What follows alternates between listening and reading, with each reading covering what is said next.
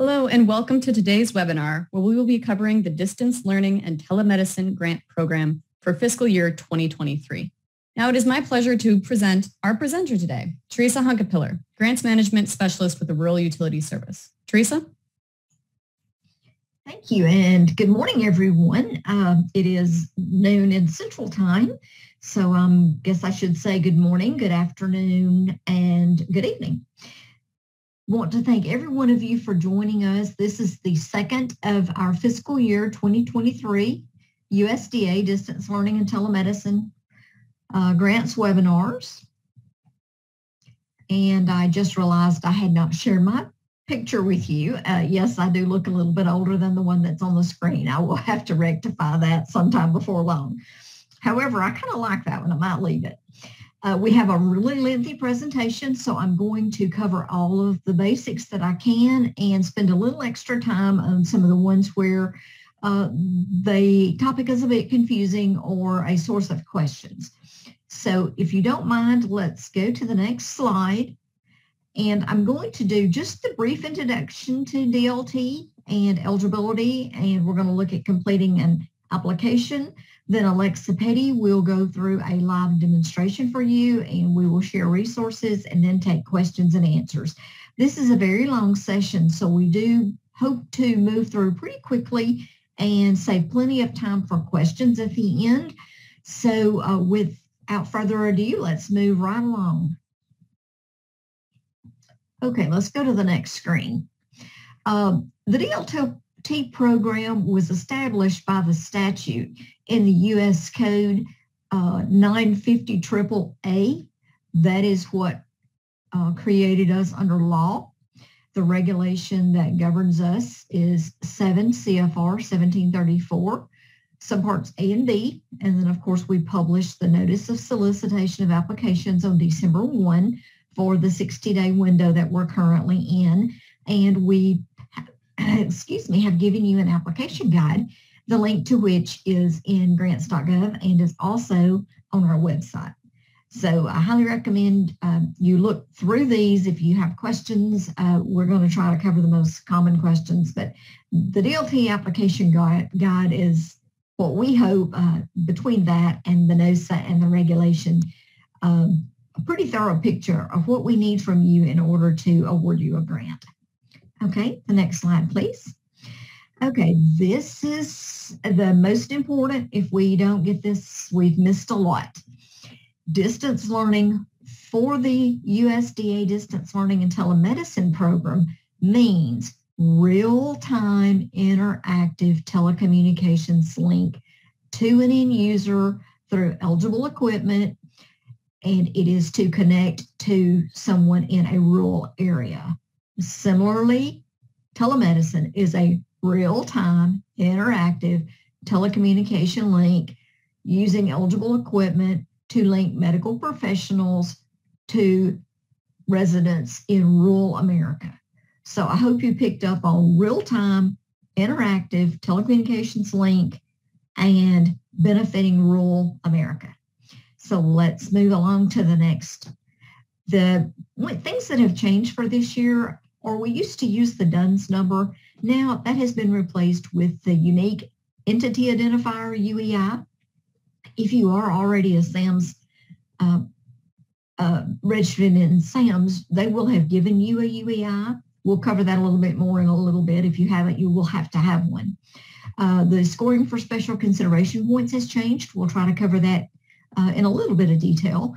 And we do have that cybersecurity software, if it is directly related to the funding project, is a grant eligible purpose now. Cybersecurity has gotten everyone's attention. So that is being funded now as long as it is directly related to the funded project. Okay, let's go to the next one for eligibility. Who is eligible has not changed. Basically any organization or tribe or a consortium. And we can spend just a minute on consortium. If you are a formal consortium, the consortium itself can apply as an applicant, which would be basically no different than a corporation. If you are an informal consortium, you will have to have one of your entities be your point person. And if that entity is going to own and be responsible for all of the reporting and maintenance requirements of the project, then we would only have to have one signature on all of the documents.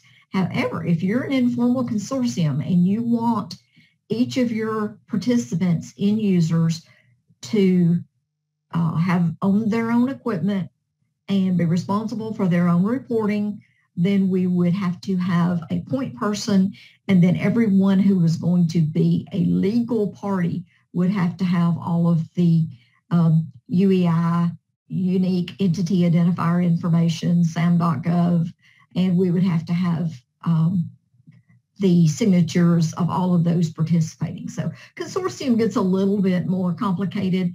If you are really considering doing this, I would highly recommend that you speak to your general field representative, which we'll cover that in a little bit. But the consortium is a bit complicated. We will do them. We don't mind doing them. But we need to make you aware on the front end all of the little particulars that goes with that. Okay, let's go a little bit further. The additional requirements, like I said, this has not changed, is a minimum reality score of 20 points. The matching is 15% of the grant amount. And if you are going to have equipment on or across tribal territory, you must have a tribal government resolution consent. And if you are going across multiple tribes, then you must have multiple tribal government resolutions of consent provided by the tribe. And if you don't, you will not be eligible for funding. This is a criteria that if you are going to be serving tribal lands, that you must work with the tribes in order to have their approval to do so. In the Appendix A of the DLT application guide, we do have a sample tribal government resolution of consent. You do not have to use that, but this is to give you an idea of what we're looking for.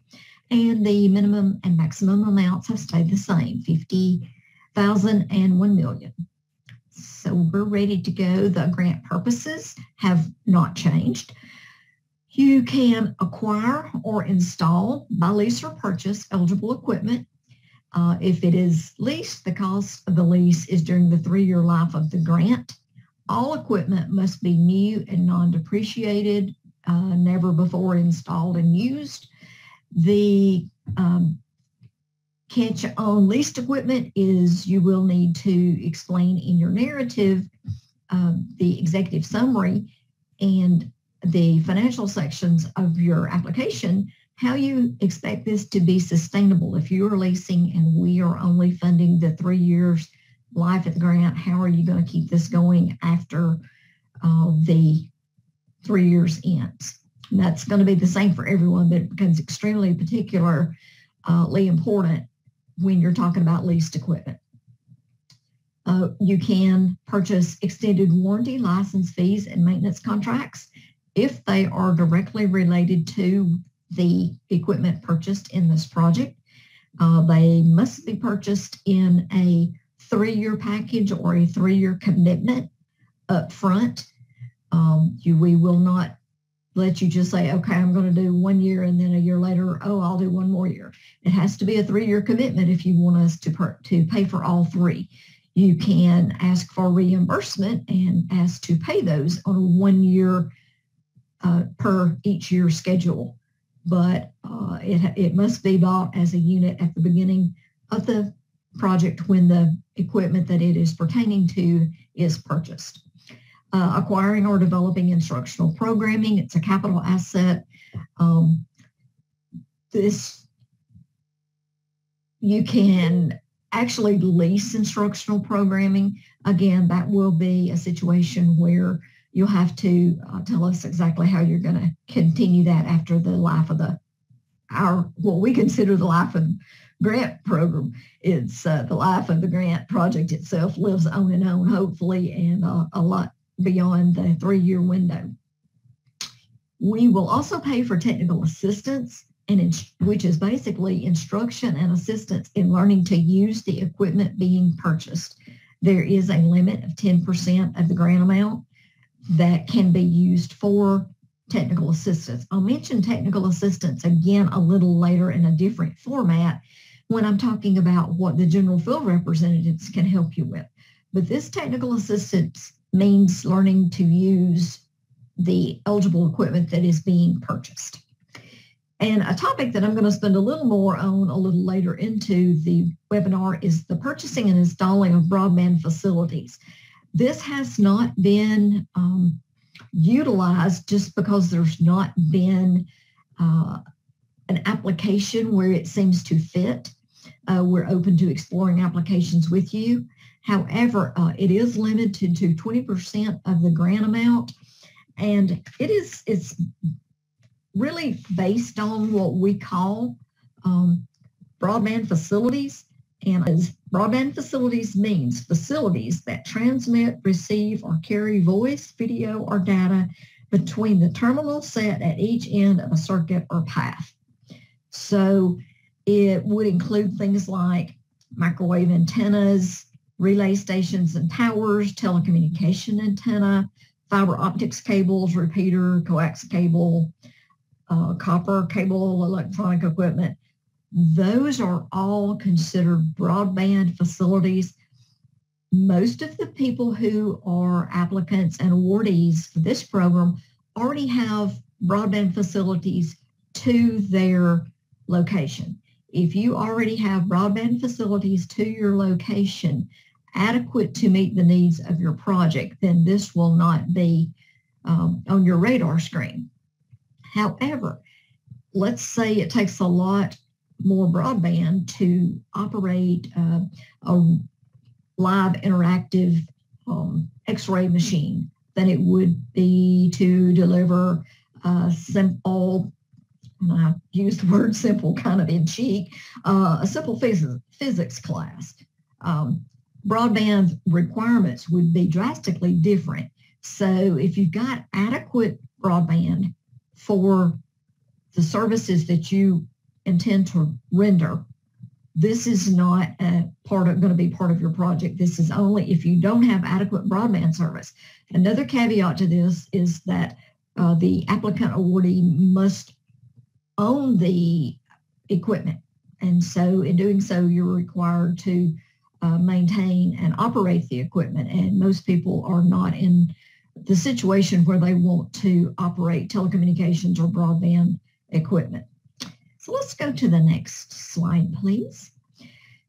We will pay for computer hardware, software, audiovisual, monitors, other displays, telemedical devices. I've already kind of covered broadband. I'll mention that again probably before we wrap up. And the cybersecurity. You must demonstrate that all of the equipment to be eligible, all components must be an essential part of the delivery of live, interactive education or medical service. If the items you're proposing in your grant budget are not essential to the live delivery interaction of, a person on one end and a person on the other at the same time, relaying information, and the end user is not in a rural area, then you're not going to meet the definition of our program. Furthermore, if you have something like a computer, and you will have to substantiate that the predominant purpose of the purchase of this computer is for the use in this DLT project, that just because we will purchase computers doesn't mean that we can purchase computers unless it's being used predominantly for this purpose. Okay, let's go to the next screen, please. Ineligible grant purposes. None of the application preparation costs are eligible. No salaries, wages, or employee benefits are eligible. Even in where we will fund some of the educational curriculum, which brings me to a subject. I think I passed up curriculum. Would you go back about 1 or 2 slides? Go back one more. There we go. Thank you. I jumped right past the topic in the middle, which is acquiring or developing instructional programming, which is a capital asset. I think I said that, but I don't think I extended much definition. This is if you are buying instruction or leasing instructional programming that is already developed. We will not pay for anyone on your staff or affiliated with your staff to develop the programming. Now, you can, outside of this grant program, but this grant program is not designed to pay for operating expenses, including salaries or benefits. So now, if you don't mind, jump back 2 more screens. Forward, sorry. That is kind of a caveat there on the salaries and wages. I have had somebody come back and say, well, can we pay someone on our staff to do the curriculum or the instructional programming? And the answer to that is no, because this program is not designed for that. We're designed to fund capital assets for the most part. Operating and reoccurring expenses such as your monthly broadband bill are not eligible. And any equipment that doesn't have telemedicine or distance learning as its essential function is not eligible. Plus, we will not allow you to claim any costs that were acquired prior to you submitting your completed application. Next slide. This continues on. We do not pay for building construction, renovation, or alteration. We can pay for a minimal amount of inside wiring just for the equipment that you are purchasing. We cannot pay to rewire rooms or facilities. This is just to get the equipment installed and functional. Duplicate facilities already provided. This is an interesting topic that we get some questions on.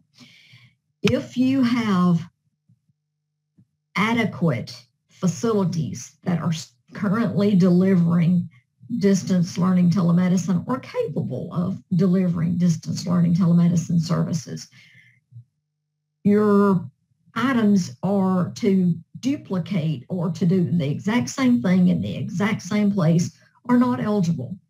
You do have to address this in a couple of places in your application. And if you have a school system and you have previously funded your 6 high schools and now you want to fund your 3 middle schools, you can explain that in your narrative and tell us why what you're doing is not duplicating facilities that are already there. I just want to mention, if you're doing something for sites that you have already funded through us or through other sources, that you explain very specifically how this is not duplicating facilities, because this program is designed to outreach to as many people as possible. We don't want to provide duplicative services to the same people.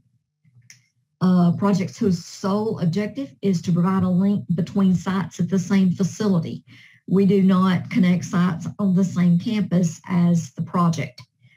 We are connecting people from one distant area to a rural area. And it could be one distant rural area to another distant rural area. But specifically, it has to be at a distance and it has to be live interaction on both ends and the end user recipient in a rural area. And you can find out more about this in the application guide and in the Code of Federal Regulations. And I highly recommend you use all the resources we make available for you. Okay, let's go a little bit further. Now we're going to talk about completing an application. Registration requirements. I mentioned a while ago that you have to have SAM.gov registration. It has to be active prior to registration. My tongue's tangled today too, so that's okay. Prior to registering for grants.gov, you have to have your SAM.gov registration. This can take up to 12 to 15 business days after you have submitted it. So you need to plan accordingly and get this taken care of quickly in the immediate future if you plan to apply for this funding cycle. The SAM registration must remain active while you have an award with us or an application in with us. And it has to be, you have to have certified the financial assistance representations and certifications. If these are not made and kept current in SAM.gov, then you're not going to be eligible for our funding. If you have already signed up in SAM.gov, you should know that this needs to be kept current. So you need to go in there at least once a year and update.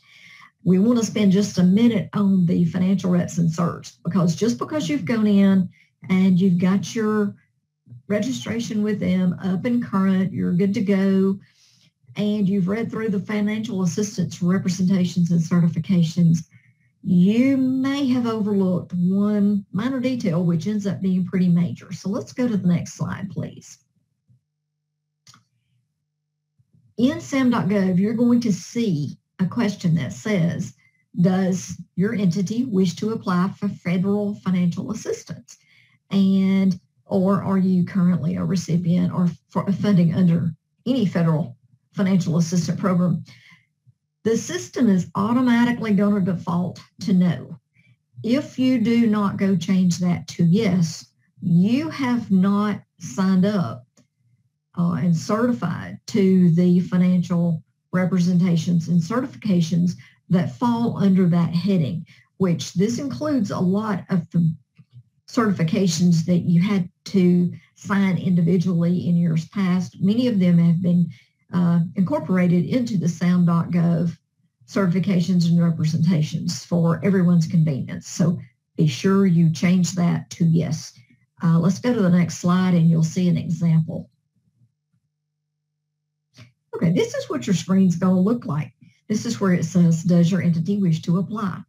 It's going to automatically say no there. Please make sure you change that to yes. And let's move along to the next slide, please.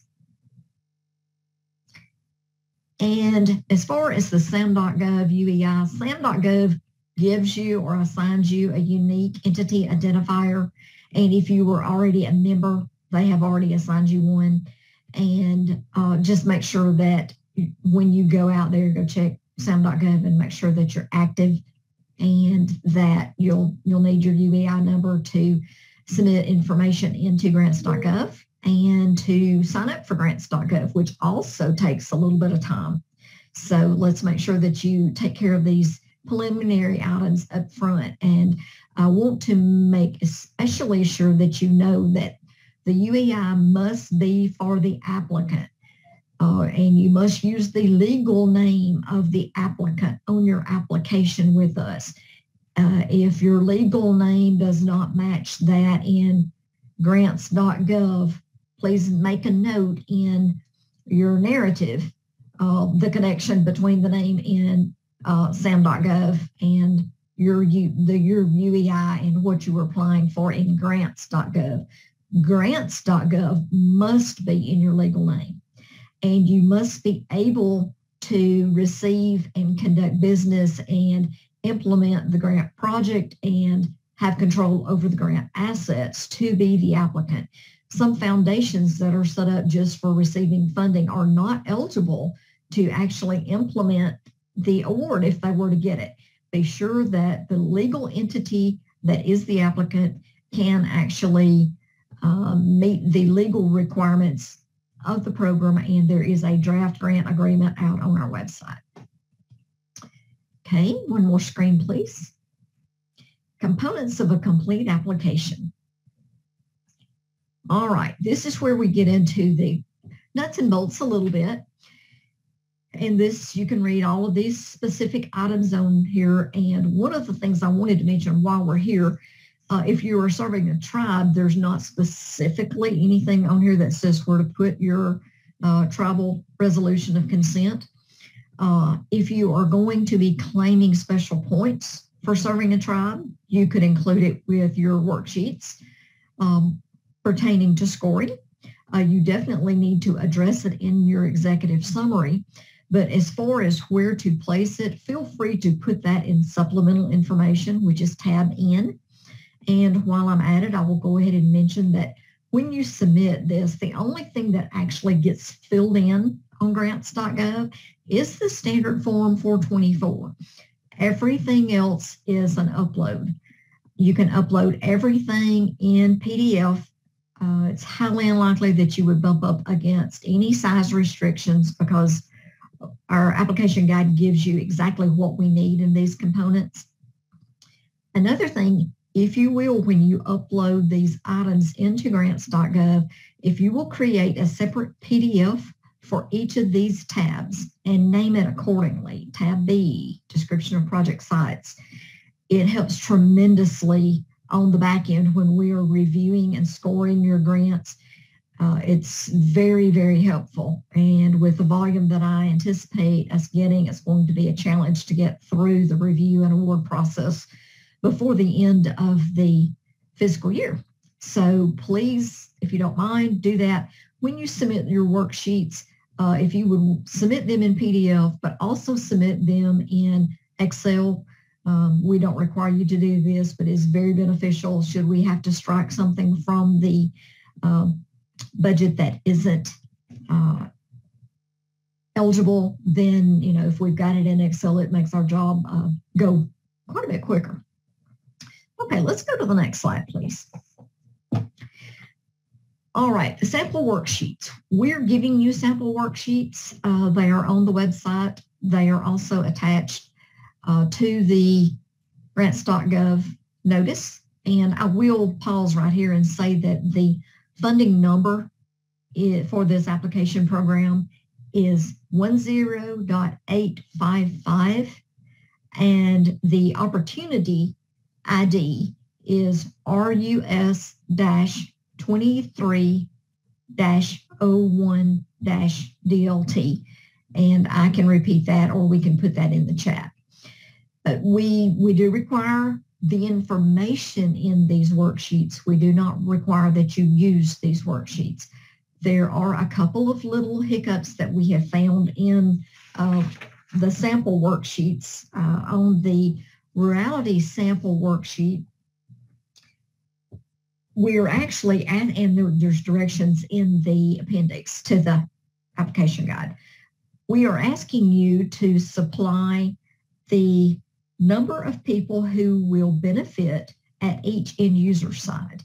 And that did not get included in the rurality sample worksheet. You can do one of two things, or you can do both. You can insert a column between G and H, which is between the column where you would include the name of an adjacent city and the rurality score. Or you could just address this in your narrative, how many will benefit from each of the sites. We do have also a drop down on the rurality calculation that we had in the past was, are you adjacent and contiguous to highly populated area, which we consider 50,000 or more. And that at one time had a yes, no drop down option. I see that did not make it on the sample worksheet. So you can either add that functionality, or you can just simply type in yes or no.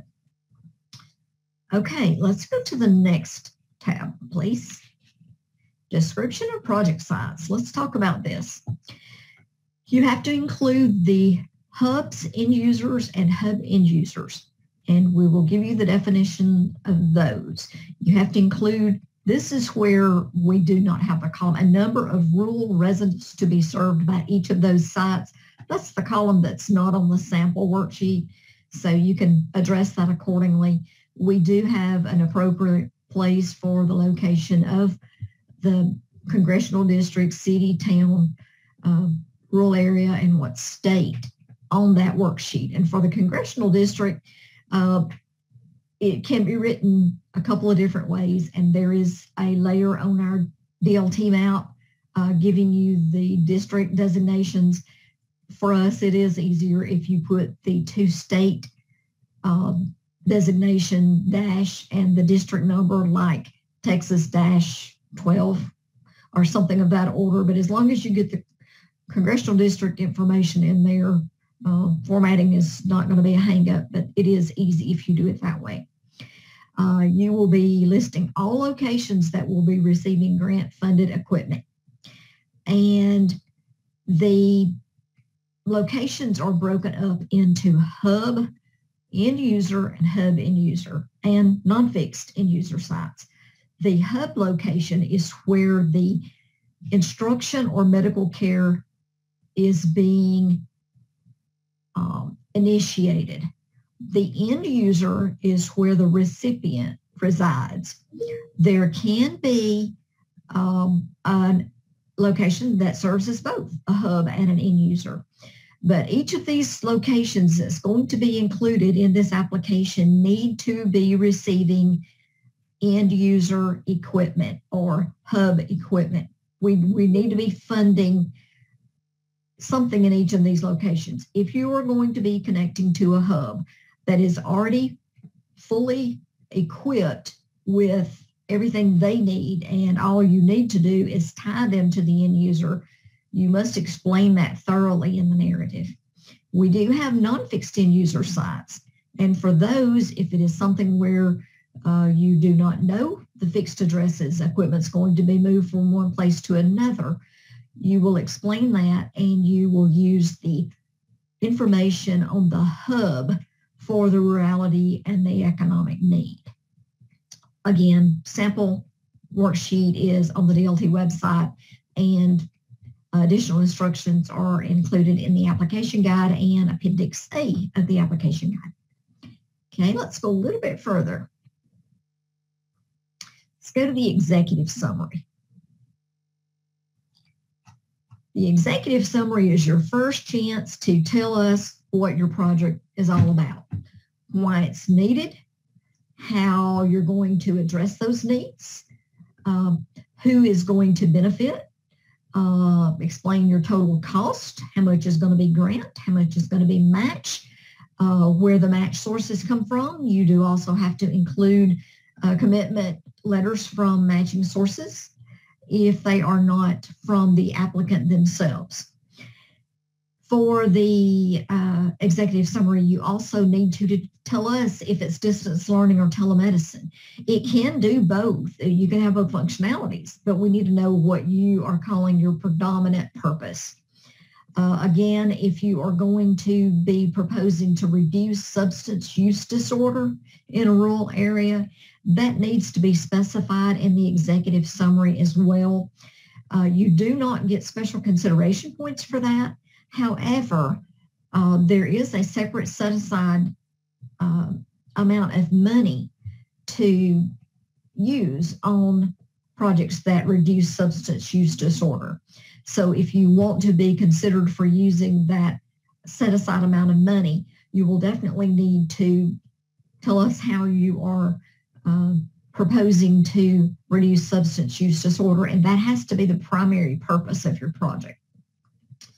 And you'll also need to tell us if you are requesting special consideration points in your executive summary and under which category. Okay, let's go to the next slide, please. You're going to need to provide us with an overview of your telecommunications system. That's going to be basically give us a verbal depiction of what you are connecting on one end and the other end and how it is connecting across the network. You will be telling us the number of sites, the description of the sites, all of this. Please make sure you are consistent with your description of sites, project sites worksheet that you provide us, and please be sure that you stay consistent throughout your application when you are listing hub and user sites on your projects worksheet, your rurality, your economic need, your everything you do. Please be consistent and keep them in the same order. It's very crucial that the application reviewer is able to connect the dots between your worksheets and what you have written in the executive summary and your telecommunications plan. And you will need to, here we get again, the certify that the facilities will not duplicate adequate established distance learning or telemedicine service. So that's going to pretty much get covered in 2 or 3 places. All right, let's go to the next slide, please. There is, at the end of the executive summary, a requirement to provide us with publicly releasable project description. And with that, you need to give us the title, the purpose and the end users, and a brief description. This does not need to be lengthy, preferably 3 or 4 or 5 sentences. You will need to tell us the estimated population that will benefit from this project and how you arrived at that number. Let's say you are going to have one end user site and it's going to be a high school and you're going to be delivering a second language. And the total population of the high school is 200 and you anticipate 35 to 50 students taking advantage of that second language course. You would give the 35 to 50, you would not give us the whole population of the high school. So I think you understand where I'm going with this, but we need to know how you came about the number you estimate. Now, if you are going to be doing a non-fixed end user site that is going to cover a county, then yes, you could use the county population. If that's realistic. Now, if you think every single person in the county might take advantage of the services that you are making available. Okay, also in the application guide, there is a little helpful hint on writing the publicly releasable project description for both a DLT and for a distance learning and for a telemedicine. So maybe they'll give you a little guidance, and you can also look on our website and see the publicly releasable project descriptions that we have out there for past awardees. Okay, now we're ready. Let's go to the scoring criteria.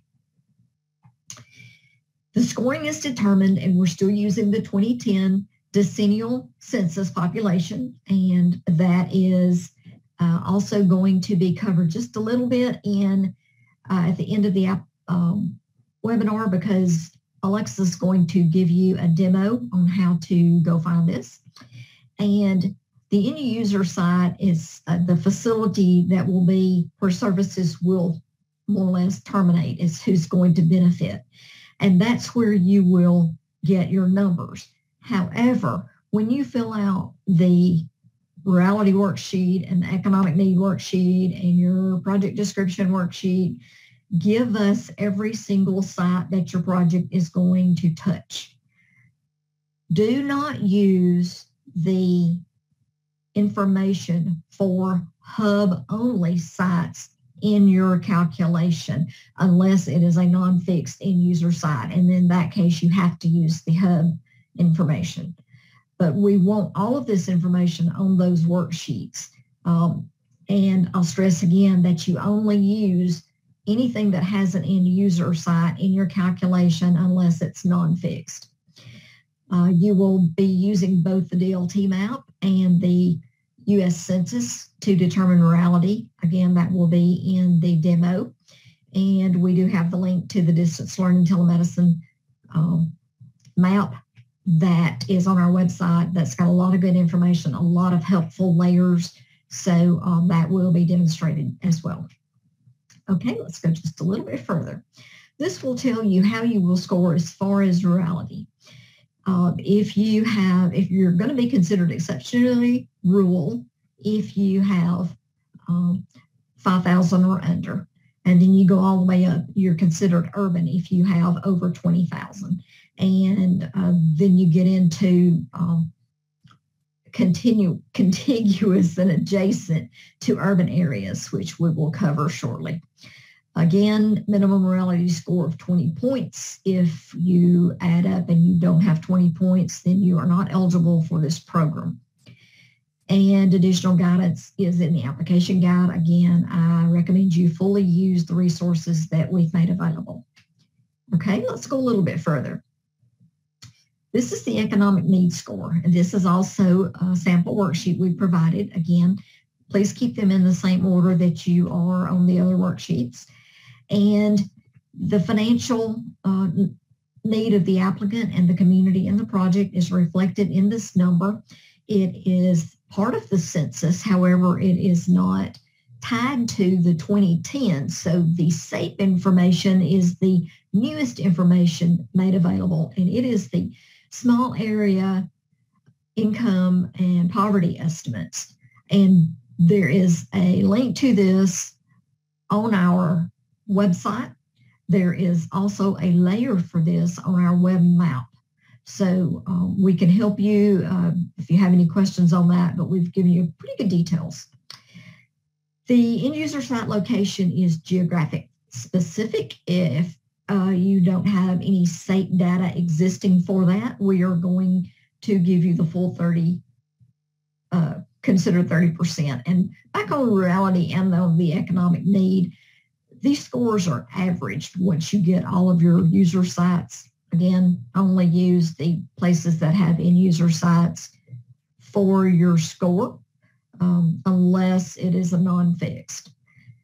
But if you have something that does not give you a SAPE percentage, then you will use 30. Let's go to the next slide, please.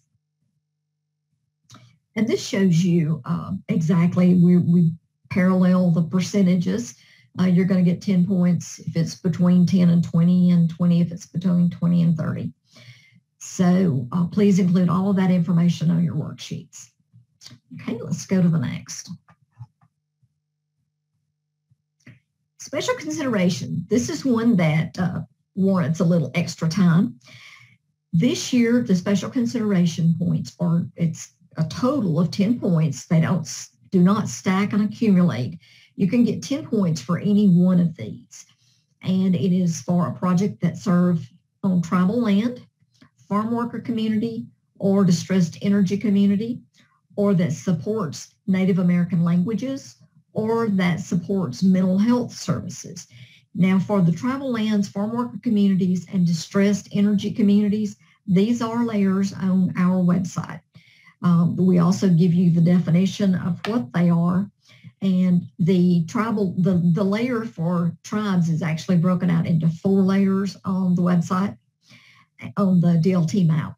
And the farm worker communities are communities where rural utilities, rural housing service, farm labor housing program has funded projects. So it's a distinct number of areas that have already received funding that have been designated as farm worker communities. For the distressed energy communities, those are those that have been deemed the most distressed tier of the Distressed Communities Index, and it's made up of communities that are fossil fuel dependent, and their economic well-being depends on support. So those are specifically defined, and the layers are there available for you on the map. As far as projects that support Native American languages, those are also going to be eligible for 10 points. But in that, let's go one slide further.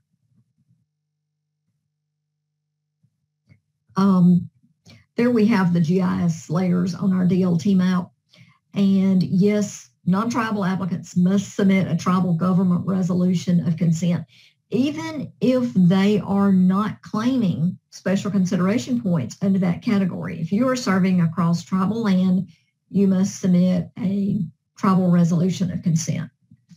If it's not provided, the application is not going to be eligible, and we do provide you with a sample. Okay, let's go to the next screen, please. Native American languages. This is where we're going to try to promote the preservation and the use of Native American languages. You can find out more about this in the Native American Languages Preservation Act of 2006, which lists the languages, and it includes the Native Hawaiian and Native American Pacific Islanders. So you can get 10 points for serving there. You will have to state which language you are, using to support the qualifications of the instructor that will be doing the teaching, and the number of students that will be served by this project. Okay, let's go to the next slide, please. And the projects that support mental health. You can get 10 points if your project supports mental health, but this has to be the primary purpose of your project in order to get these 10 points. And of course, that would need to be explained very in detail in your narrative. Now, to get 10 points, you can get it in under any of these categories. When you go to the special consideration worksheet, we have it broken down into which category are you claiming your 10 points, because we know that you could be doing multiple, possibly even all of these. So we want you to identify where you're claiming your 10 points and what end user sites that is associated with. But for record keeping purposes, we would also like for you to go ahead and tell us anything else that your project targets, because of course we want to target as many of these as we possibly can. So make sure that your executive summary demonstrates that mental health is the primary purpose if you want the mental health. And when you are looking at the tribal or farm worker or distressed community, you only have to have one end user site in any one of those categories to get the 10 points. Again, like I say, we would like for you to tell us, all of your end user sites that are meeting any of these categories. But the main thing is you tell us which one you're claiming your 10 points under, and substantiate that and make sure that it lines up with what you're saying in your executive summary. Okay? Let's go to the next one. Needs and benefits. This is the same as last year. You will be explaining to us why the project is needed and how the project is going to meet those challenges. You need to substantiate and quantify these challenges with data and statistics, and tell us why the applicant cannot afford the project without the grant. We need to know that our money is going to the areas that need it most, not just because you can get a grant, but because you couldn't do it without our grant. And you also need to get support from professionals in the educational or health field, supporting the fact that this need is indeed there. And you do not have to repeat any of the economic need statistics and information that are showing on the economic needs scoring worksheet. We want you to give us more on the ground details, not just the statistics that you're already giving us in the economic needs worksheet. Okay, let's go to the next slide, please. Need to tie the benefits directly to the needs. You're going to say, okay, we have a shortage of teachers in for higher level math in our high schools.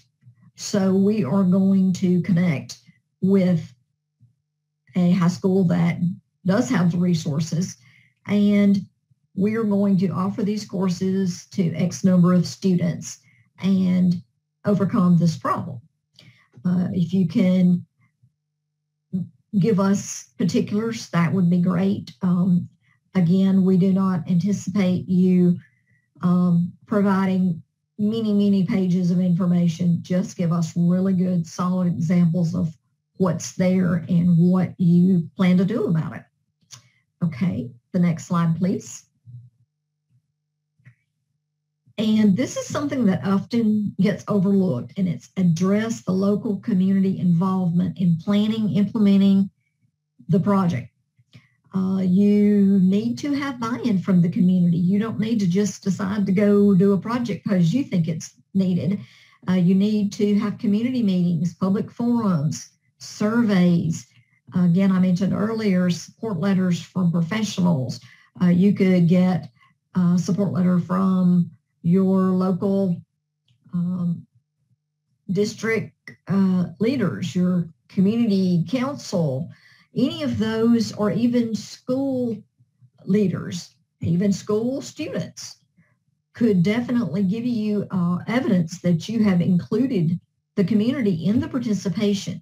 This gets overlooked a lot. Again, we don't need 20, 30 pages. Just give us a few really good examples of the who, what, when, where, and why, how you have included the community in the participation.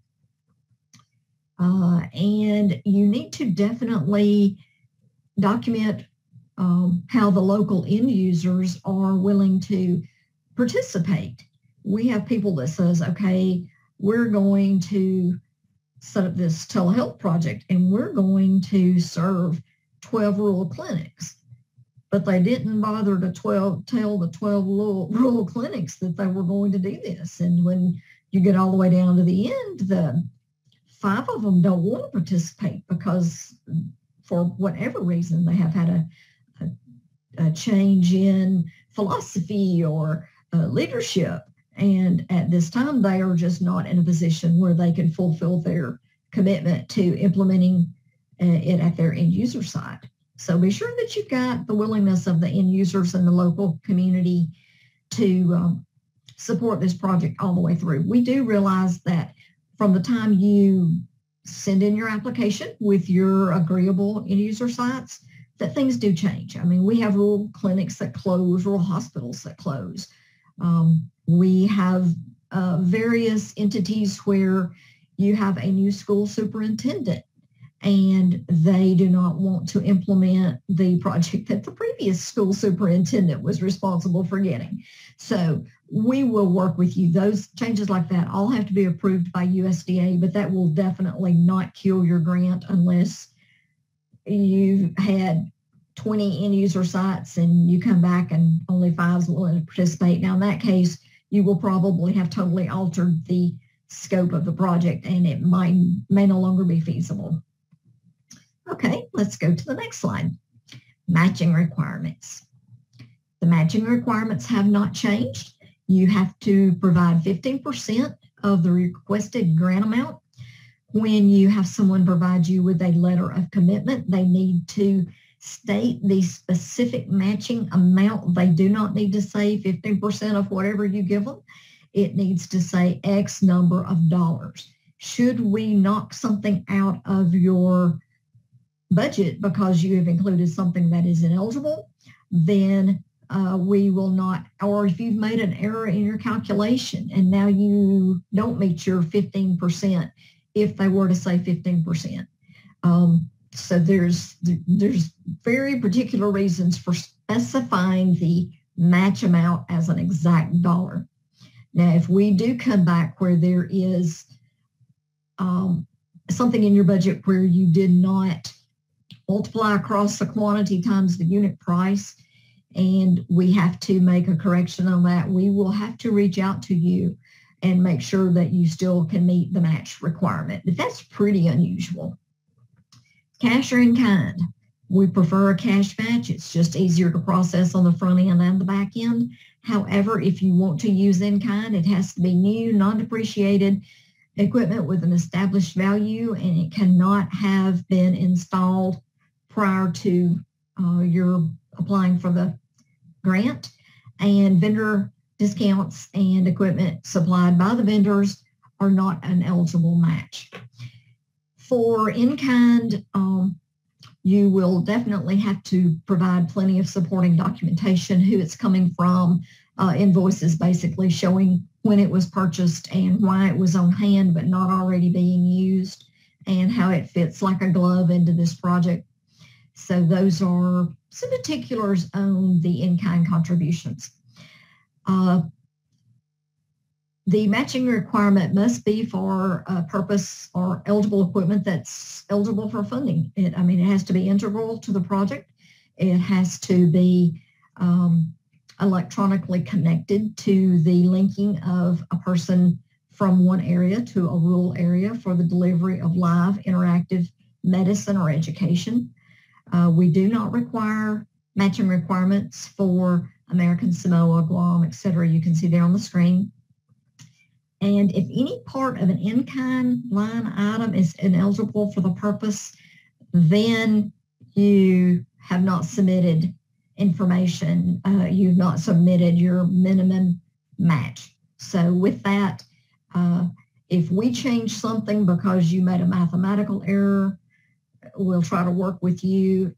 But if you have submitted something as an in-kind item as a match and it's not eligible to be used as in-kind, then you've basically not submitted your match requirement. You're basically submitting us something that we can't consider. So keep that in mind. Okay, let's go to the next screen, please. We do not allow federal funds to be used as matching funds unless it is specifically authorized in the federal statute or law that has developed the other program. We'll give you an example. The counties in Appalachia that make up the Appalachian Regional Commission, in their statute, it says their funding can be used as match for other federal programs. That's pretty rare. So chances are, if it's from a federal source, you have to be careful. Even if it's from a state source, you have to make sure that that's not just a straight flow through from the federal government. So be very careful on your source of your grant match.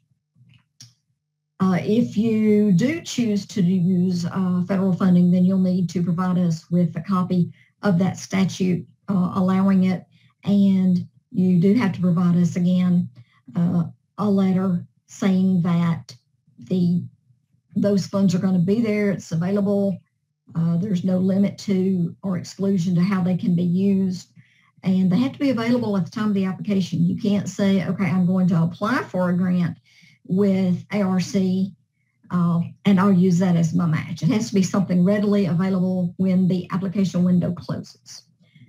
All right, again, I did mention that you have to have letters specifying from someone eligible to commit to the match, what, you know, a CEO or CFO of a company saying that they are committing their company to X amount of dollars as a match for your project.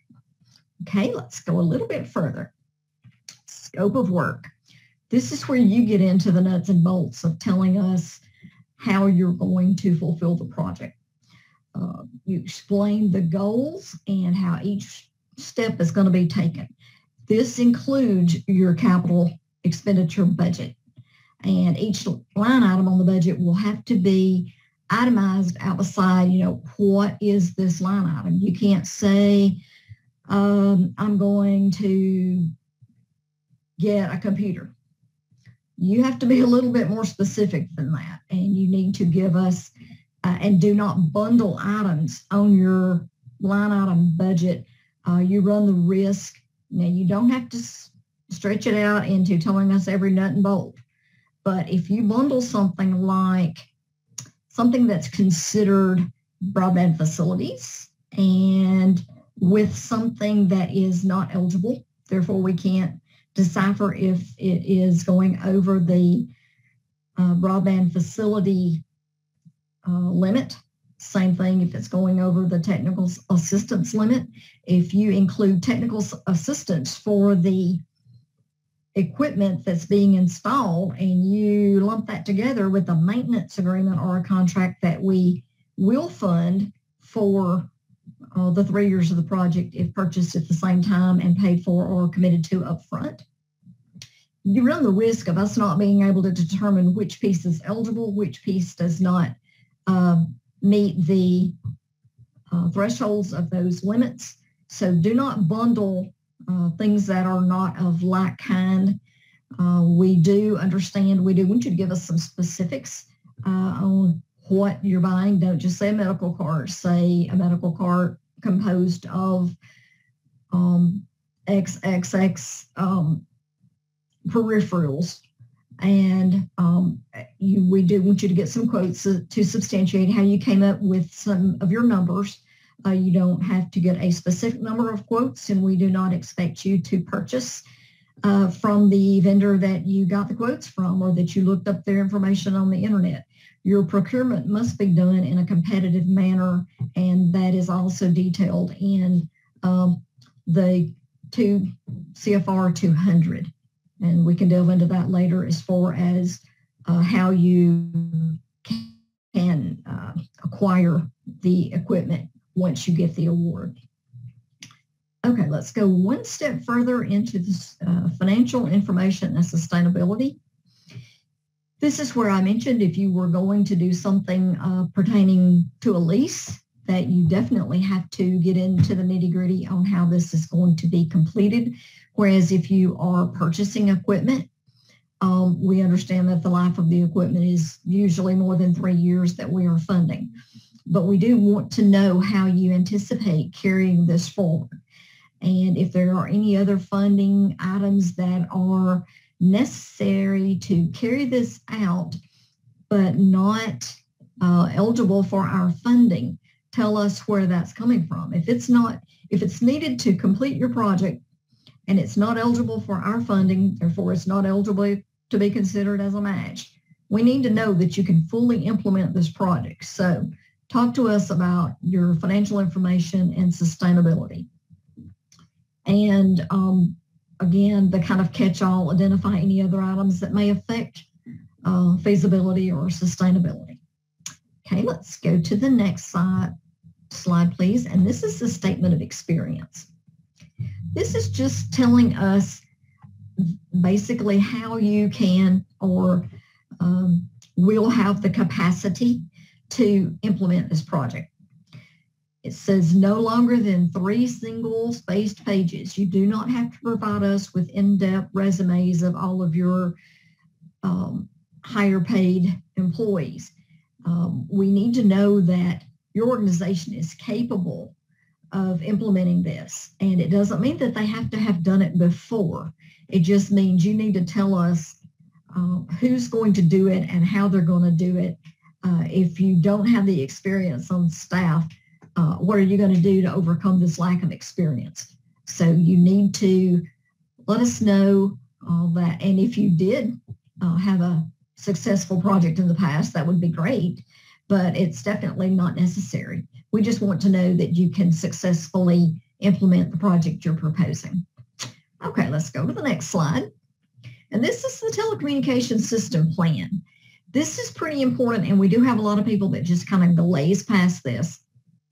And we need to know your system narrative and a map or diagram showing us each end user site, how it's connecting and where it's connecting. And like I say, we need that in both narrative form and in a diagram, and those are also covered pretty good in the application guide. If you do not provide us with a telecommunications system plan, we really cannot adequately review and determine whether your project is feasible or not. I mean, we've got to know what you are doing. So let's go to the next slide. This gives you some details on what we need in the narrative, the overall network, scope of work by line item, justify each pieces of the equipment with, that you've talked with technical experts, and that we get back again that this is not going to be duplicating services of an adequate nature. Then you will want to give us the map that gives us a pictorial. It does not have to be to scale, but it does need to show us where the end user sites are and in which state and preferably which county. We need to know where you're located and be able to spot, if it's including 2 states, then you need the state director letters from 2 different state directors. So I'll cover that again, but that's another reason for some detail on the map and the diagram. It helps us make sure that we've covered all of our bases. Okay, let's go a little bit further. Compliance with other federal statutes. This is where I mentioned some of the statutes that you need to be in compliance with are covered under SAM.gov under the financial representations and certifications. But there are 4 that do not get covered in that. And these 4 we have pulled out added to the application, and you can satisfy the requirement that you are certifying to these by signing and dating the DLT checklist, because these are on the DLT checklist. And you can find this under the To Apply tab on our website. And if you are a consortium without legal authority to contract, each entity will have to provide these sets of certifications. Again, that's another reason I mentioned the consortiums get a little bit more labor intensive. Okay, one of these is the flood hazard. If you indeed are in a flood hazard area, you have to go on and provide us with the support information on your flood insurance, uniform location, certificate regarding architectural barriers, and non-duplication of service certificates do not require any additional supporting documents. Let's go to the next slide, please. This is the portion on the DLT checklist that will cover the items I just spoke to you about. And this is where, if you sign on the bottom of this, you are saying that you agree with these particular statutes. Okay, next slide, please. Evidence of legal existence and authority to contract with the federal government. This one seems to be a little confusing to people. In order to be eligible for these applications for this grant, you must have legal existence. And just because you have a registration active in SAM.gov does not mean you have legal authority to contract with RUS. For a corporation or LLC, anything that is established under a state body, then you will need to provide evidence of good standing under that state body. Usually this can be found directly on the Secretary of State website, so that is pretty simple. The other one might be a little more complicated. If you're an entity that exists under law, such as a school district, a hospital district, a university, you need to provide us with the statute, resolution, or other document that confirms your legal existence, your legal name. Make sure that the legal name on your application is used, and you do. Now, if you're doing business as, or also known as, or something of that nature, you can put that in the narrative. That's great. Please make sure that the SF-424 application form has your legal name. SAM registration, make sure that it's active, and that all of the information you provide us has to be that of the applicant. It can't be that of the parent, a subsidiary, a foundation. It could be a foundation if they're eligible to apply and receive the grant and implement it. Let's go to the next slide, please. This pertains to environmental impact and historic preservation. So for this, we do have an environmental questionnaire. You need to tell us, regardless if you think your project is not going to have an impact on the environment or historic properties, you need to tell us that. Don't assume because you've left it out. It is a crucial part of the application. And if you are doing any broadband facilities, there is a good chance that you are going to need to provide a lot more in-depth environmental impact information. So be sure to take special notice to this if you are applying for any broadband facilities. And again, if you're not proposing broadband facilities, you still have to fill this out and give it to us. But the filling it out basically means giving us a statement that since your project is doing X, Y, and Z, you do not anticipate any environmental impact or any effect on historic preservation. So let's go to the next slide. Okay, consultation with the U.S. State Director. Again, I mentioned earlier, if you are going to be serving end users in 2 states, you need letters from the State Director in both states. You need to contact them as early as possible. They're going to want to know a little bit about your project, and there's a good chance that they will ask you once you fully complete your application that you provide them with a copy. The directors letter does not have a template. Most of them have done this before, or if they are new state directors coming in after an acting or previous, there's usually something in the documentation. And they just need to discuss the availability of other sources of funding at the state or local level. And basically this assures us that you have met with them or discussed with them so they know that you're applying for this federal assistance through our agency, because we all are part of rural development. And again, there's the link to find all of the state office contact information. Okay, let's go a little bit further and talk about the application submission. For the application submission, we have resources, and like I say, please use them. We have the application guide, we have the checklist, we have sample worksheets, we have sample tribal resolution, and everything can be found on our DLT website under the To Apply tab. We have, there are possibilities that you might find something that hopefully you won't find anything that contradicts the application guide to the FOA or the regulation. But if you do, you must know that the regulation is the ultimate authority on this matter. And I will tell you that if you put something in your budget and it appears to us based on what you have given us in the application description, where it's going to be used, how it's going to be used, and we think from the initial reading that it is eligible, and we let it go through on an approved budget.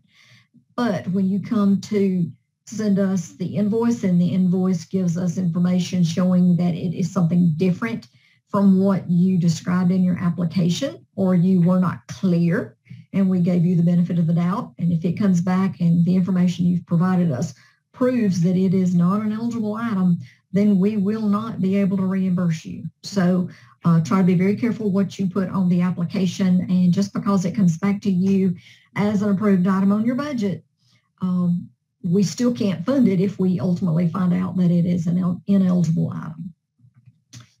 Okay, I'm wondering, do we have one more screen? Yes, indeed we do.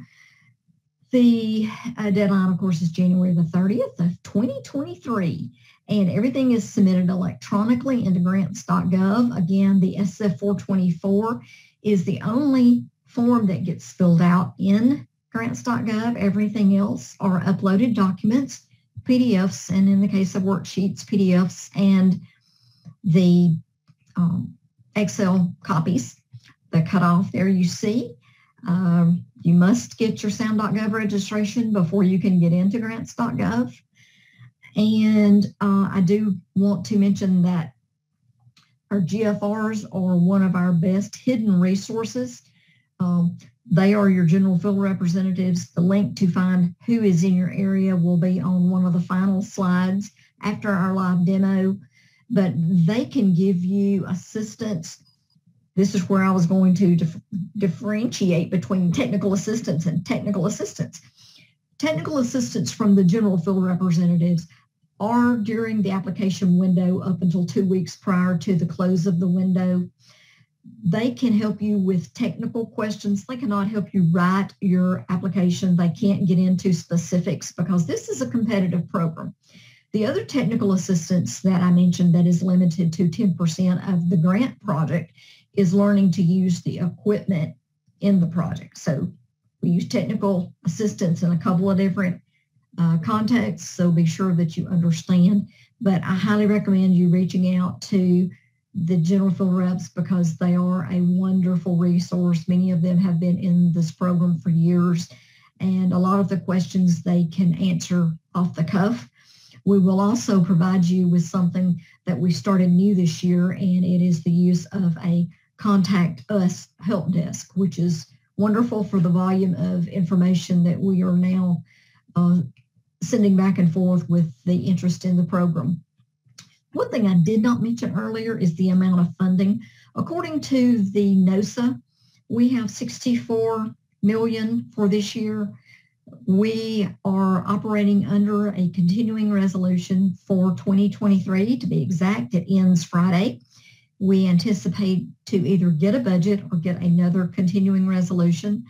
When we finally get the full budget for 2023, we anticipate getting more money. And if it is before we make awards, we hope to be able to use some of that money, if not all of that money, on top of our $64 million.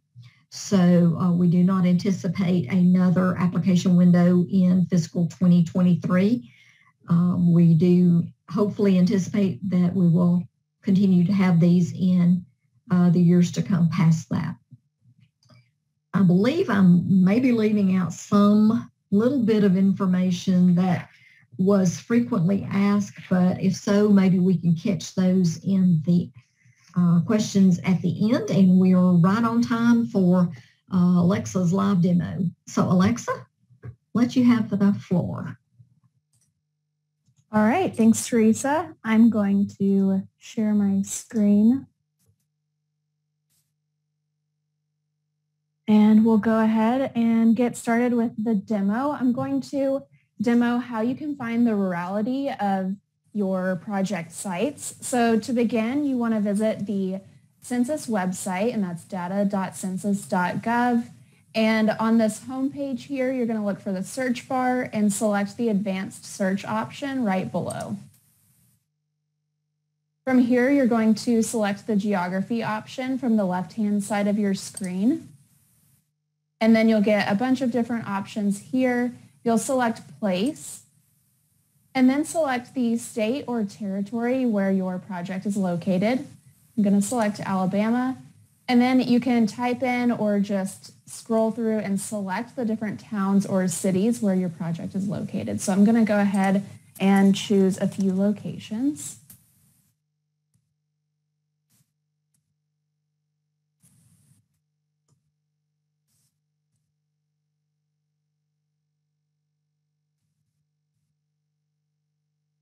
So you can see as I'm selecting these locations, they're populating in the filters list here on the left. If you need to remove any of these, you can just select the X button, or you can clear all of your filters if you need to start over. But I'm going to go ahead and use these three and click the search button at the bottom right-hand side of your screen. So you can see the census website brings up a bunch of different tables. Over 3,000 were found.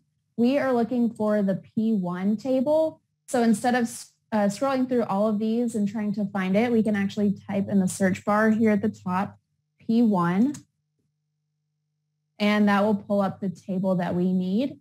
You can see that there are 3 different products available to us. So we're going to click this little plus icon, and then you want to select the 2010 summary file, and this will pull up the population for all of the cities and towns that you selected.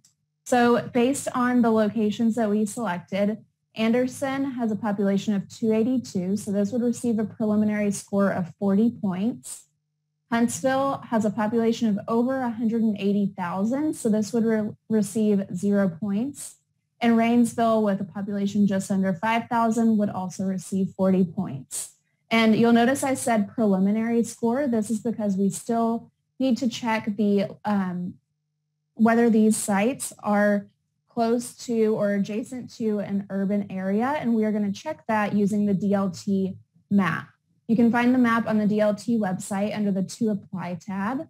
So we're going to go ahead and hop over there next. And this is what the map's going to look like when you first pop it open. You're going to see a bunch of different layers that are already turned on. And you can click on your Layers tab here at the top right-hand side of your map. And you can actually toggle these layers off and on so that you can kind of clear off that clutter if you just want to focus on maybe one layer at a time. I do want to point out a few of these in particular because they do affect your scoring or eligibility of your application. So we talked about getting those congressional districts, and you can find those on the map. So you can just click on an area, and the window will pop up and tell you the congressional district for that area. We also have our distressed energy communities, which, as you know, is part of the scoring criteria. We have farm worker communities. We have the economic need, and a lot of different tribal layers as well. So you're going to want to take a look at quite a few of these layers available to you on the map. But right now, we're just looking at rurality. So I'm going to go ahead and turn off all of the layers except for the non-rural areas. Okay, so you can see that the non-rural areas are these yellow areas on the map. We can open our legend and see that is what we're looking at. And we're going to go ahead and type in the place of our first site. So we're looking at Anderson, Alabama first. If you'll remember, on our census website, we determined that this should get a score of 40 points as long as it's not adjacent to an urban area. And as you can see here, Anderson is not in that yellow area, meaning that the preliminary score we received from looking at the population on the census website is correct because we're not overlapping that yellow non-rural areas layer, and we're not adjacent to one of those areas. Next, I will look at Huntsville.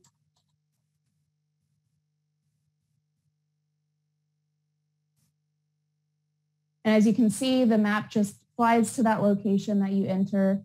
And we can see that Huntsville is in a non-rural area. So as we determined on the census website, this area would receive 0 points because it's in a non-rural area on the map.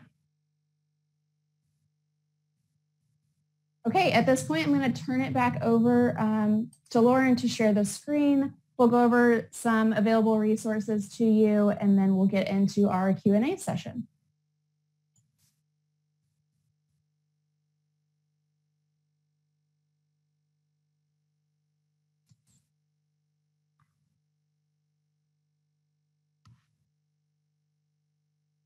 All right, now we do want to cover some available resources. So let's advance to the next slide, please.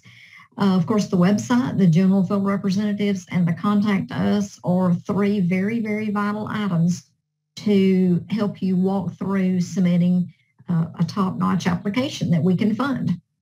So all of the information that was given today is on the website already, the slides, and we will be presenting recordings when we have them available. I'm not sure exactly how quickly that will turn around.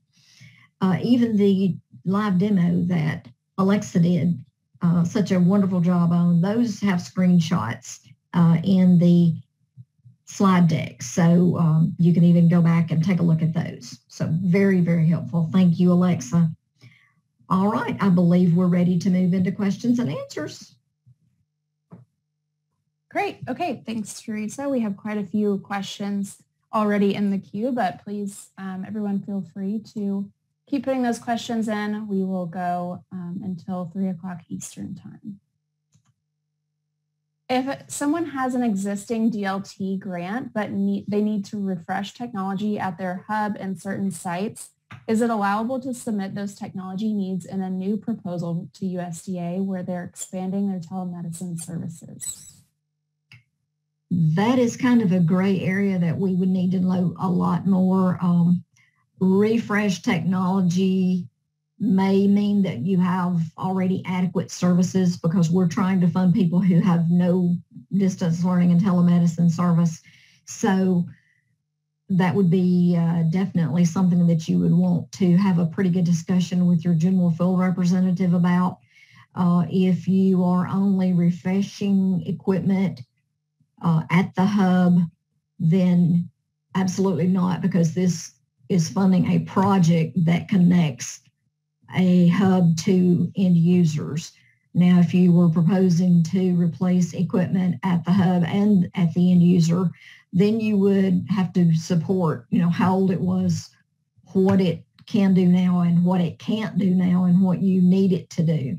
So that's going to be something that we don't specifically provide refresh or even necessarily just updated technology. It has to be something outdated so that you are implementing a new project, basically. Great, thank you. I think we got this question at our last webinar. So can you clarify or maybe provide some examples of the specific documentation that an applicant needs for evidence of legal existence and authority to contract with the federal government? Yes, we need the statute under which the entity was established, if it was a college, a county, a community facility, those type entities. And if you are an incorporation, we would need something from the state in which you are incorporated showing that you are in good standing with that state. All right, thank you. Under the special consideration points, if you check one box, do you automatically receive the 10 points? And why would an applicant want to mark all that apply? So I think we gave them the option to mark multiple categories on the worksheet. So can you talk about that a little bit? I will. If you mark one and tell us which end user site it is, and if it's one that's on the map, then we can immediately verify, and yes, you will immediately get the 10 points. The reason we ask for the others is because all of these special consideration points are topics that are trying to be addressed by this administration, and they would like to have as much information on how many of these areas we are able to benefit, and it could play into future special consideration categories, and it could play into us being able to give more points in some categories in the future. So yes, it's a little more cumbersome. You do not get any extra points in talking to us about the other things you're doing that would have qualified you for additional points, but it's information that's valuable to us. It won't help your score in this application window, so it's strictly up to you whether you want to provide us with additional information, but we have been asked to gather as much information on this as we can. Great, thank you. The next person asks if we can show a sample map accompanied by an overlay of the system plan. I'm not sure that we have any of those samples available. No, but I do believe that that is available in the application guide. If it's not, you can work with your general field representative and they can help provide you with some guidance. Okay, perfect. During the last webinar, it was mentioned that the information should be organized by tabs, and I believe we mentioned this today as well. Can you talk a little bit more about what you meant by that, and was this just referencing the spreadsheet? And is it okay to just arrange the narrative by headings rather than tabs? You can arrange them by headings and by tabs. What I meant was under the completing a grant application, we have tab A is standard form 424. Tab B is description of project sites. Tab C is executive summary. Tab D is scoring criteria, documentation. So if you don't want to use the A, B, C, D designations, that's fine. It's perfectly fine to use the descriptions like I say, tab A is standard form 424, tab B. You can use either or, but it is very, very beneficial if you break them out and categorize them under something that is easily recognizable and that we don't have to go through one large PDF and pull out bits and pieces. That's very cumbersome on the reviewers, and a lot of our review process is extremely manual. So any assistance you can get helps us meet all of our deadlines. So I'm not sure if I answered your question. Yes, PDF worksheets, we would like to have them also in Excel. Did I miss anything? Nope, I think you got it. Okay, thanks. Perfect. And if y'all need any more clarification, of course, as always, please feel free to pop another question in. The next question is, are tribal lands defined as land held in land in federal trust? Tribal lands are lands that are designated under the U.S. Code 950, and I don't know exactly how that parallels out to land trust, but everything that is eligible for tribal points or that is designated as tribal for this program are on 4 tribal layers in the BLT map. All right, great. The next person asks about whether a mobile hotspot for a student or instructor is eligible. Okay, student hotspot gets into another situation. If it meets the definition of our distance learning and all the criteria, if it's used 50% for this project, if it is for the delivery of live instruction, and that's the predominant use, then there is a good chance you could make the argument that this is indeed eligible. However, I would be careful because Wi-Fi hotspot is generally open for other uses other than just for a live class. It could be for the student that missed a class to go out and watch a recording of the class. Those type things are not considered live interactive. So hotspot, I can't say is eligible. It would depend upon the use. And you have to fund equipment at the end user site. So for the end user. So I'm not exactly sure what equipment we could fund there. So that needs a little bit deeper discussion on the particulars. All right. The next question, again, kind of on the eligible equipment topic. Would technology tables with plugs and mobile TV stands be considered eligible equipment? Okay, repeat that. I'm going to turn my speaker up. I'm having a little trouble hearing you, Alexa. Okay. Could technology tables with plugs and mobile TV stands be considered eligible equipment? I'm not exactly sure what a technology table is. If it is a live, interactive, electronically connected component to the network, if you could give more information, I could dig a little deeper into that. Otherwise, I would have to research offline. Mobile TV stands only if it is needed to and directly connected with a piece of equipment. We do not fund furniture. We have funded security cabinets. If you're buying computers or laptops and you buy a specific security cabinet to keep them stored in, locked, it has to be project specific.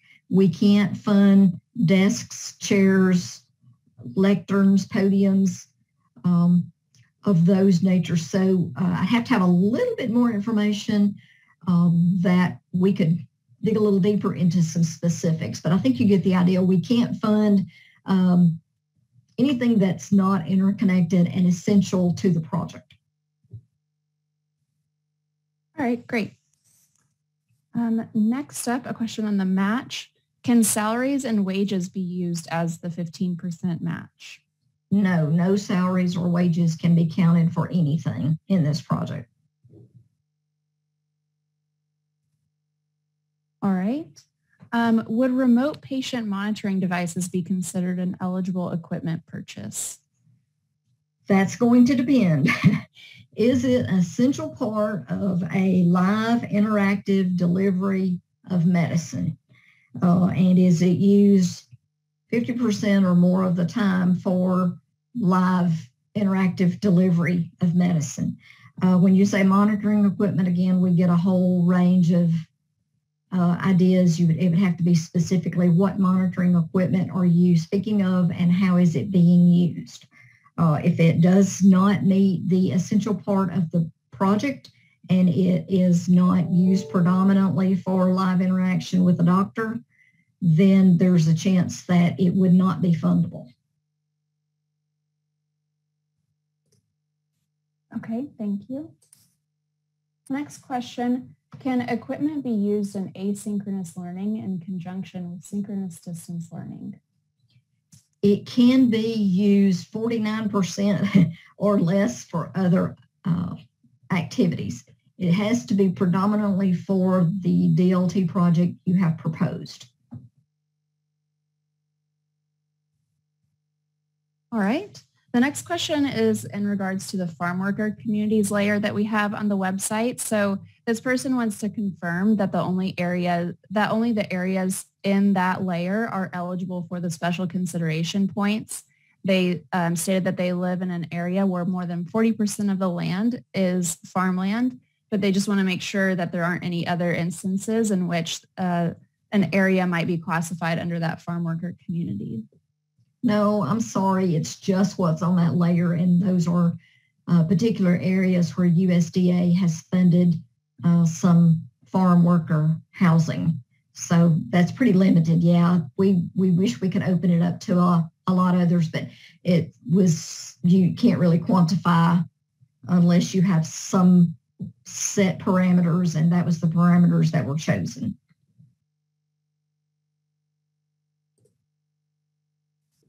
All right, the next question, if facilities are already offering distance learning services for a different purpose, would the grant be considered ineligible and considered as duplicate facilities if they're already providing DLT services, even if the grant application is put in for an entirely different purpose that requires more robust technology?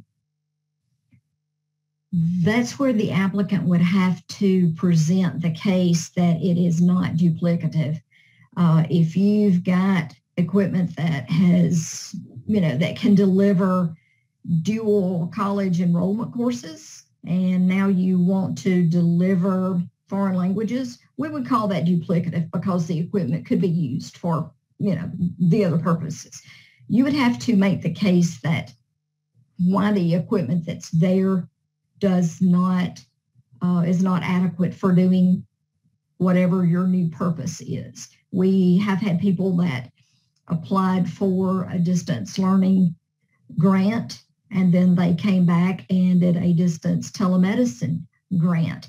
The end user sites happened to be, some of them were duplicative, but it was totally different project. You can't really use the distance learning technology in place of telemedicine cart. So you would have to make the case of it being non-duplicative.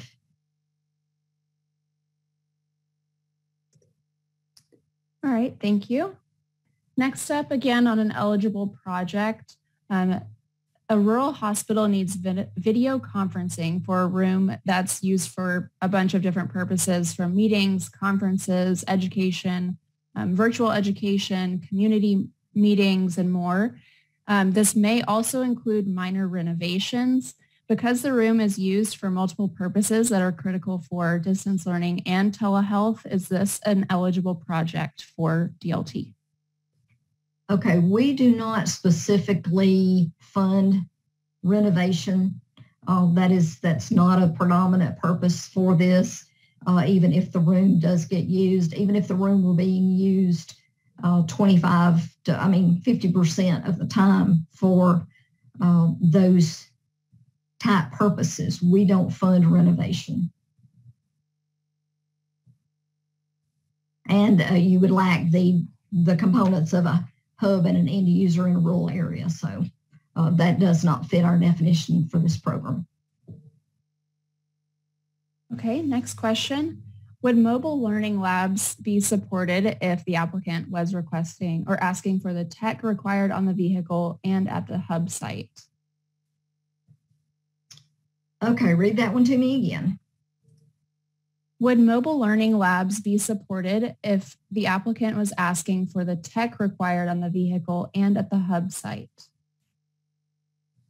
Mobile learning lab, meaning it goes out into a rural area and students come to that mobile lab and interact live real time with somebody at a hub.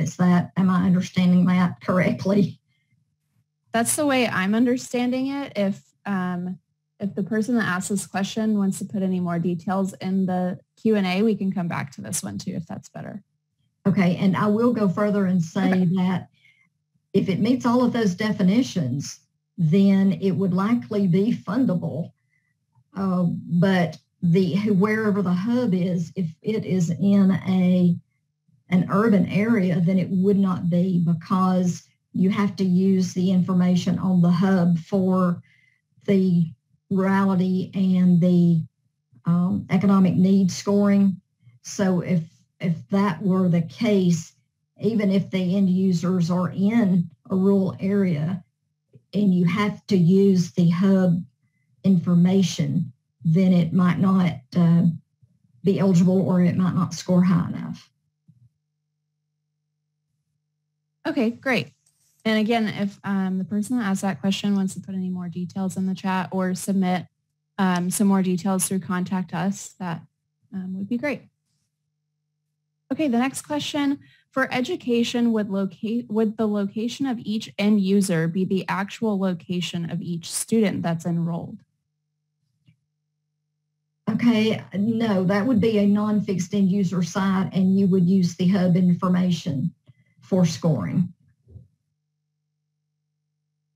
We do not want and cannot house and or store personal proprietary information, as in students' addresses. Great, thank you. Next question, are middle mile or fiber infrastructure deployments that create connectivity for broadband facilities that are used for distance learning or telemedicine eligible? Does the main applicant have to own and operate the new infrastructure deployed? The broadband piece of this is only if the applicant has to have it to get connectivity. We do not build middle mile. We do not, you cannot use it for any, well, it has to be used mainly for this program for 50%. And yes, the applicant has to maintain it and operate it. I'm not so sure I covered that very well, but this is not to get internet service out to a location unless it is a site that is in the project. Great, thank you. The next person is asking about the rurality calculation worksheet. They said it's not allowing them to type in a response in column F. So I would say that you can add an additional column because these worksheets can be manipulated. Teresa, if you have other guidance on that, but that was just my first thought when I saw this question come in, that if it's giving you an error, then feel free to create a new column, just title it the same thing and put your yes or no in that column. Right, yes. And those are just sample worksheets, and there was a worksheet in the past where that was a yes or no drop down, and with the sample being revamped this year, apparently that got overlooked. But you can insert a new column and put yourself a drop down in if you want to, and delete that column. You can manipulate it any way you want to, but we need that information, however you choose to give it to us. I had hoped maybe to get a revised version put on the website, but I realized that that means the version on the website won't match the version on grants.gov, and it's not advisable to change anything once you put it on grants.gov. So we will leave those sample worksheets there, and you can manipulate that to put that information in as you see fit. Great, thank you. Does the economic need poverty percentage account for lower income areas that are located in a county that has a university on the other side of the county? Their area is really low income, but because they have a university close to them, the income is always showing as a bit higher than it actually is. Okay, the SAPE criteria takes in, it's by county, and so it's going to take everything in that county. This is where you would present us with the economic criteria for your specific area and explain that in the narrative and in the needs and benefits section. You might have to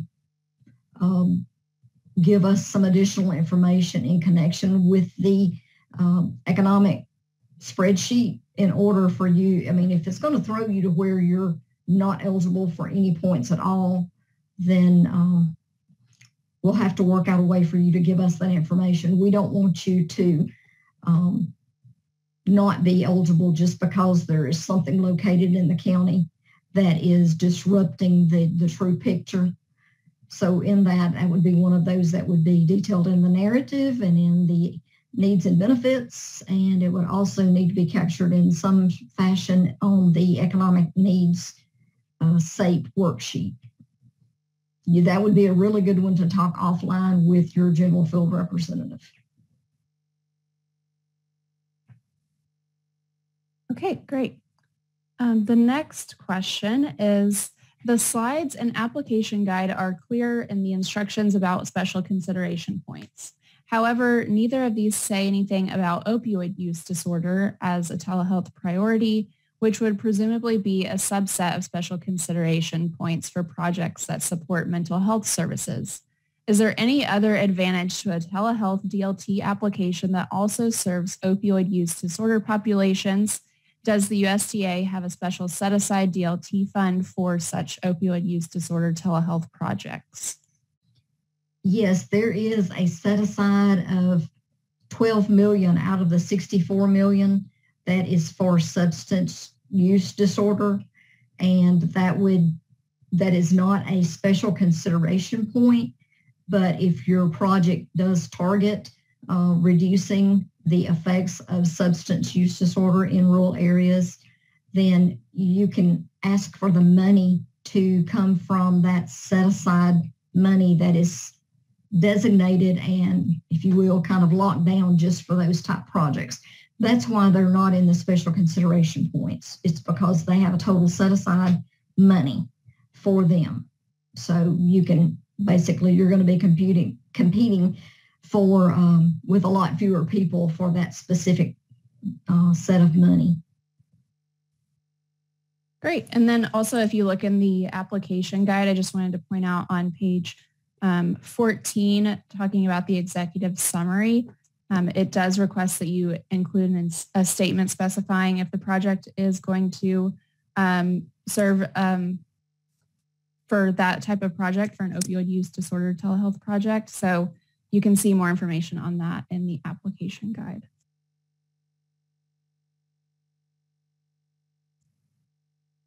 Okay. Next question we actually already answered.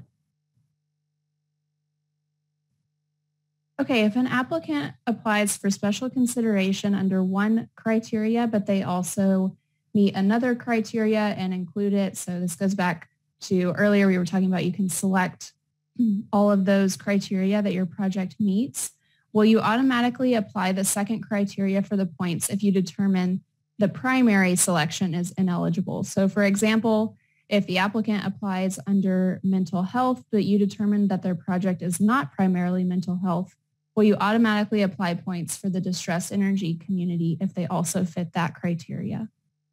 Very good question. And yes, if you are targeting more than one and we deem that one of them you didn't meet, then yes, indeed, we would definitely. All you have to do is meet one of them. That's another good reason for telling us everything that you might be addressing. Good point. Thank you. Great. Okay, the next person says that they are seeking funding for course fees for a remote work professional certificate. The curriculum is developed and includes 1 hour of face-to-face instruction per week and about 5 to 7 hours a week of asynchronous work on the course website. Is this an eligible project? I'm sorry, it's not. We do not pay for coursework. There's a difference in coursework and actual curriculum. We don't pay for fees like per hour or per course or per person. That's considered basically an operating expense. Okay, thank you. Is there any page limit to the overall application? They saw that the statement of experience should be no longer than 3 single-spaced pages, but is there a limit to the overall application? No, there is no limit. I would recommend that you keep it as brief as possible, yet provide us with any information you think we would need in making an educated decision on whether this is a complete project and fundable. All right. If matched equipment was donated, how would the applicant prove this within their application? For the donation, we would have to know the source of the equipment and have to have something to establish the dollar value of it and certification that it was new, non-depreciated, and never installed. And the non-depreciated, let's just say you've got something in inventory. Well, if it's been in inventory 2 years, I'm not going to consider that new. So you would need to provide us the best support would be an invoice. And you would really have to kind of tell us why you have that on hand ahead of time. I mean, we would accept it, but if you're going to go out and purchase something, you can just provide the invoice after the date of the submission of the application, assuming that you're taking the risk that you may or may not get an award. That could be considered a cash match if you were just going to pay for it like that off of an invoice. So in-kind gets a little different because when you submit for reimbursements, in-kind has to be calculated differently, because when you have a cash match, you submit your invoices cross-referenced to your budget, and then we send you back the federal percentage. So that's real cut and dried. When you get into in-kind match, then we have to get into it a little different calculation. You still get credit for the whole thing, but it's just not as simplified. All right, thank you. Another question on matching. To start to satisfy the match, can an applicant begin buying equipment starting the day after the application submission deadline, as long as it is aligned with their budget that was submitted with the application? You can, as long as you're willing to take on the risk that we might deem that it might not be eligible as part of the grant. We might deem that, it's used for something other than DLT more than 50% of the time. There's, if you are very confident in what you're going to purchase, yes, you can purchase them as long as the invoice is dated after the close of the application window. All right, thank you. Another question on matching.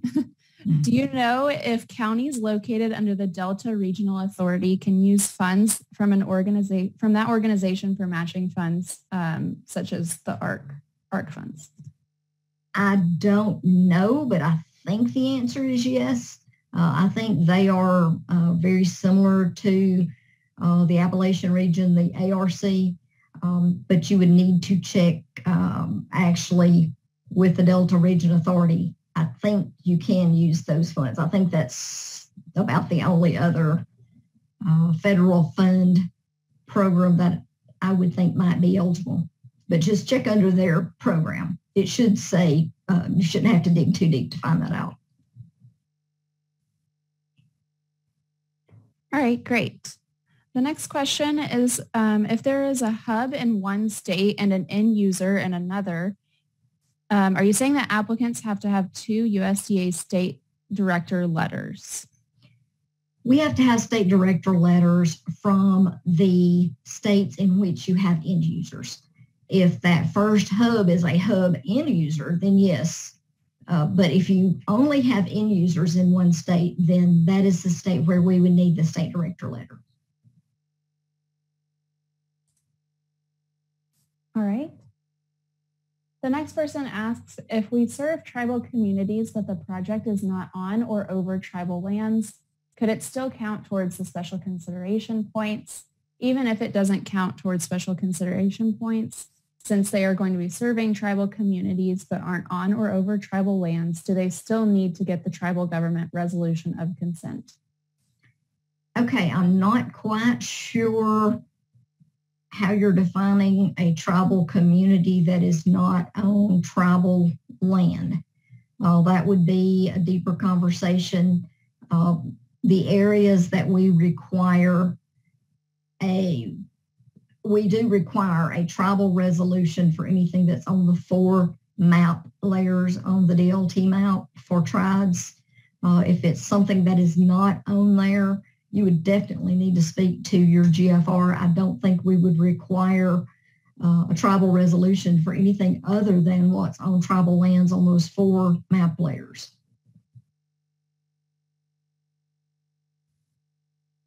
Okay, great. With that, I'm just going to answer this one last question because we have about a minute left. Someone asked if this recording will be available for review. The answer is yes. The recording from last week's webinar will also be available for review in the coming weeks, and that will be posted on the DLT website under the To Apply tab, where all of the other documents we've discussed today are also available. With that, I'll turn it back over to Lauren. Thank you, everyone, for attending today. Please have a great rest of your day. Thank you, everyone.